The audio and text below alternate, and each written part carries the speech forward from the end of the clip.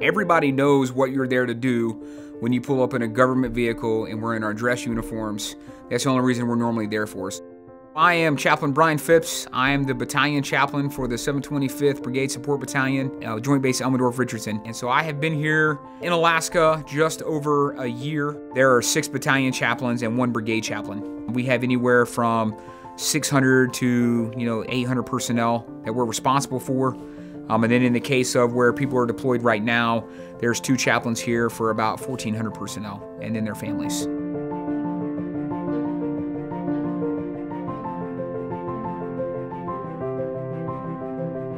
So for me, it's earning that right with all the soldiers that I work with. And so when we're in the field, I'm in the field with them.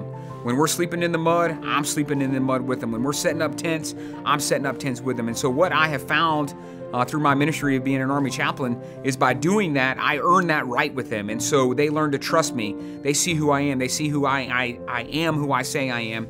And because of that, that builds that trust and rapport. And then they come and seek me out and sit down, hey, Chaplain, here's what I got going on. Can you help me? So additional to counseling, you also do a lot of, I've done probably, 7 or 8 marriage retreats this year. We even did some just strictly for deployed spouses. We're teaching them skills of what can you do to not only build your marriage, but a lot of times, we also provide childcare during that, and it's a time where the parents can have a moment just to themselves. I remember the first time I did a retreat, I had a couple come up and tell me this was the first time they had childcare or was without their kid in 10 years.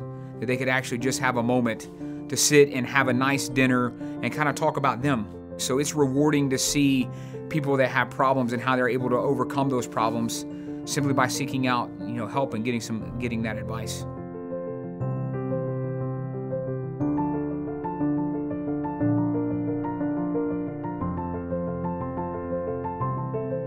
When we lose someone that's in uniform, the best thing that we do is we honor their life to their country and their service that they gave to this country. And so part of that is honoring what they did through what we would call a memorial ceremony, which is where we set up, we have rifle and boots, and we honor them with the 21-gun salute and presentation of the flag and those kind of things.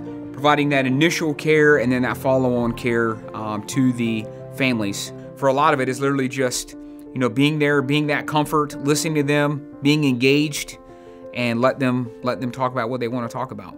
I mean, we're here to help people, and wearing the uniform means it's 24 hours a day, 7 days a week.